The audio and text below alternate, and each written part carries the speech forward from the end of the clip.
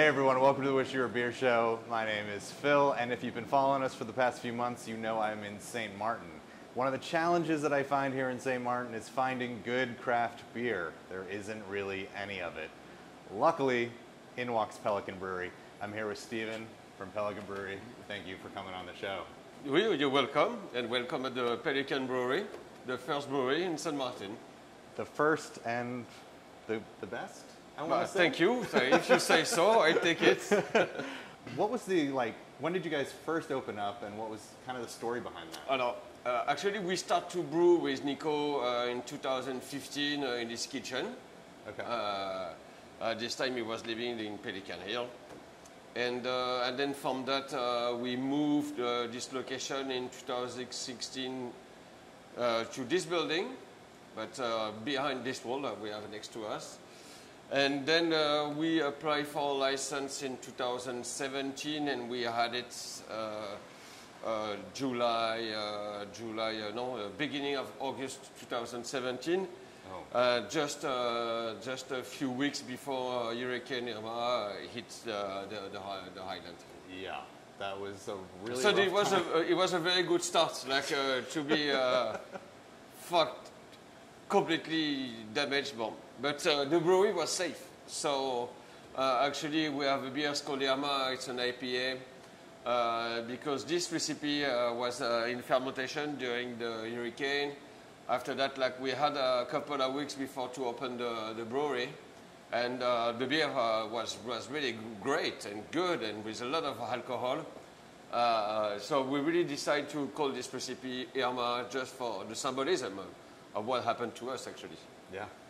No, I've had the Irma. It's a great beer. I remember I first had Pelican, I want to say 2019. There was a little pop-up and you were in Grand Cas. Yes. And I was like, what is this? I'm so excited because I'm like a beer guy, and to come down here as much as I do and not have good options is, so I was very excited to see Pelican.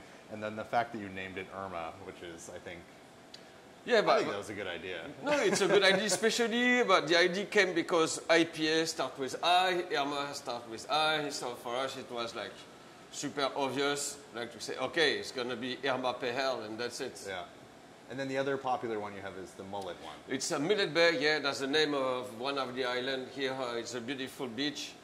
And unfortunately, now it's going to go to the business parts. So this wide beach is going to disappear.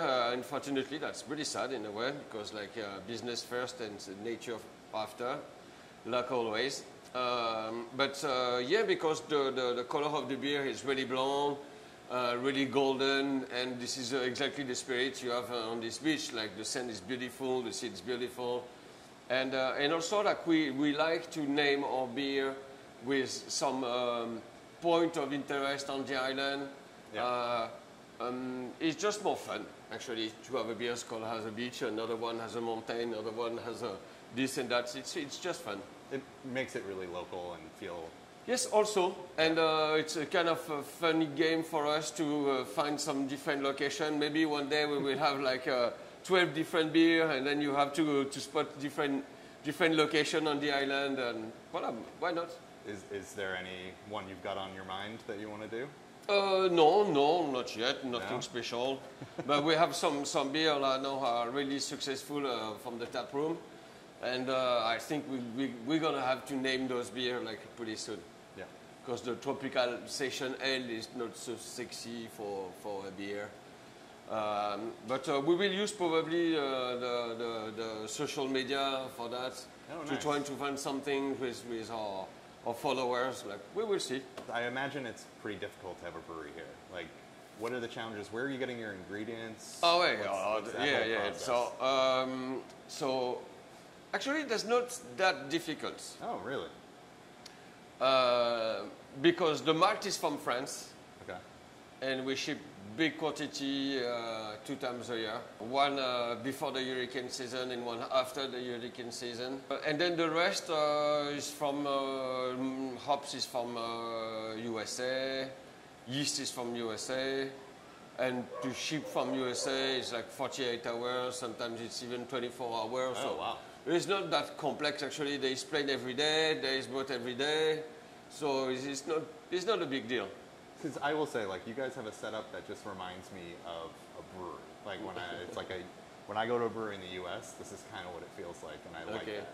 And I find that I'm kind of surprised there's not more microbreweries around the island. You think? Bon, alors, the thing is like we used to. There's another small brewery in French side. Where in a bar, there's ladies making some beer. It's called Brewing, Fresh Team This Brewing, stuff like that. I don't remember, but she's next to Super U. Yeah. So she's doing this. There's home brewers, and there's two guys also open a company called Lost, where they finally get lost with this company. Lost. They had kind of like a unfortunately flavored, they closed. Really strong flavored beer. I remember. Yeah, it was pretty good beer with hibiscus and they had also a blonde beer, was pretty nice, interesting. But then also now we have two big breweries, two big ones. This make me amazed actually, because like already for us it's not easy to sell our beer because like it's not. We are in a place in Martin like there's a lot of nationalities. It's not like we are in the US where beer culture is huge. Here the beer culture doesn't exist at all. No. So those guys are trying to be Heineken on Sint Maarten. Good luck, guys. And us, we are just trying to make good beer. And that's the point. That is really the point. And I think the challenge is a lot of these people who travel into St. Maarten are they just want to drink like the Corona on the beach. They don't, and I think that needs to change because I do like that I've seen Pelican at beach bars because I'm like, thank you. Finally, I can get a good beer at the beach. It's not just the usuals. Yeah, but that's not easy because also like big brands also are pushing really hard to be on those big bars on the beach. So for us, it's not so easy. But I mean, like I think by the time with the request of the customer, like slowly by slowly, it's gonna move on. Also, we are working on recipes are way much easier to drink on a daily basis. I mean, like. When you drink a Millet Bay at 5 and it's not super hoppy beer, but it's already hoppy, for some people it's too much. Yeah. I can feel it. By night there's no issue. No. Happy hour after 6, 5, no problem. But at noon to drink a Millet, it's pretty hard. So this is why now we are working on Session L, very low ABV, 3.5, 3.8 max. And so this is the direction we're going to take to reach those bars, actually. And I do have this right in front of me. Is this also kind of one? Alors, this is guava sour beer. That's so here at the tap room, we are every 2 weeks, 1 or 2 beer are changing from the tap. So it was an idea from Nico to say, okay, let's do that. I have some guava, let's do a sour. Well, he loves sour beer. I don't. So I have some porter for me and some heavy duty stuff. But yeah, that's good. Like the tropical Session L, as I told you just before, is in the same kind of spirit. Like super refreshing, super good, easy to drink. That's great beer. I mean. This is a great beach beer. I will say, like this one definitely fits that void that I think. So this is kind of direction, but I think sour for on the beach, I don't know if it will fit. I don't know if it's for me. It's pretty refreshing. Yeah, it's refreshing. You're right. But I don't know. It's noon right now, and I'm very happy with it. So maybe that's what it is. This is a really nice sour. It's not like overly sour, which I find a lot of. No. That's easy, smooth. I mean, that's super smooth beer to drink. Yeah. So what's coming up next then? So next, we are. So there's a funny things on Monday. Okay. There's a guy from Ireland, who visited us 2 weeks ago. He's also a brewer for the Dance Center of Ireland Brewery. Wow. And but we have a nice meeting with him. And Monday is coming to brew heavy ale with us, with rum and everything. We're going to turn mad and make some crazy beer over here with this Irish guy. And I think I'm super happy to have this kind of collaboration with other brewers. And And it's a kind of sign like we are stepping some things new. Yeah. And I really enjoy that. I'm really proud like we have this relation with some people that good in this industry. Like it's super awesome for us. That's fantastic. Well, yeah, that's great. Well, I'm looking forward to coming back and seeing what's on tap next. I'm already looking at your list. I'm making sure I've had them all. Yeah. But like the Pink Paradis Pepper Ale is I call it the 5P because it's the Pelikaan Pink Paradis Pepper Ale. That's a word. That's a word. No, but it's just for the fan. But Pink Paradis is the highest mountain here on the island. So one more time we name the beer related to some things like tourists and spots.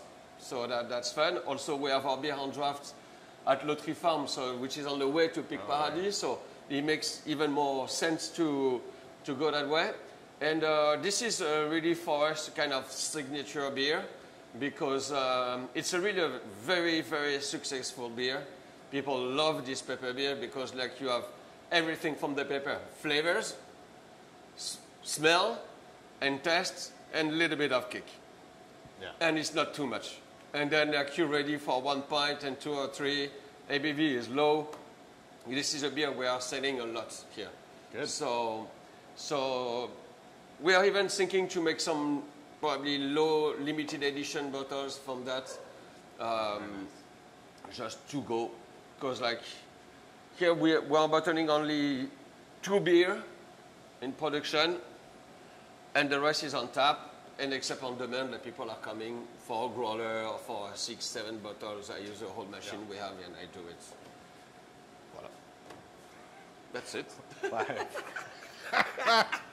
I appreciate you telling me about this. I mean, it's really cool. And if you are in St. Martin and you're looking for actual good beer, definitely come to Pelikaan Brewery here and you will find it. You will find us. Yeah. But also if you talk to the local people and first question is like, do you like beer? So if they like beer, maybe they know us. Yeah, that's true. Follow Pelikaan Brewery on Instagram for all their upcoming stuff. That's how I discovered they had the guava, which I was very excited to come in and try. And that's it from me at the Wish You Were Beer Show. Join us every Thursday night. We do live shows. And we'll be drinking. I'm actually going to bring some of these back, so I'll have Daniel and Tiffany, my co-hosts, drink a few for you. Okay. And we'll give you a shout out there. Okay. But I appreciate you. Cool, talking Phil. to me. See y'all on guys. Thursday.